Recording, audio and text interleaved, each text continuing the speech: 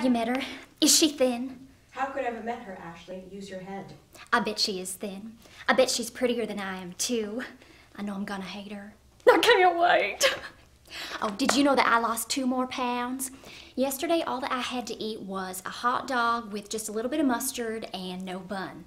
I think you can tell that I lost a little bit of weight. Johnny, look. It's got all these exercises you can do during your pregnancy. It's got like 14 exercises that you can do after you give birth to flatten your stomach. Isn't that great? Hey, are you making that for them? Yes, don't mess. Go sit or something. I can't, I'm too excited. Ashley. What's she like? Sit down. So have you thought about anything, huh? Because I know that if we have a little boy, we're gonna name him Johnny. But I was thinking that if we had a little girl, we could name her Johnny too, but just spell it with an I. What do you think? I think it's stupid. Well, so are you. You're stupid too.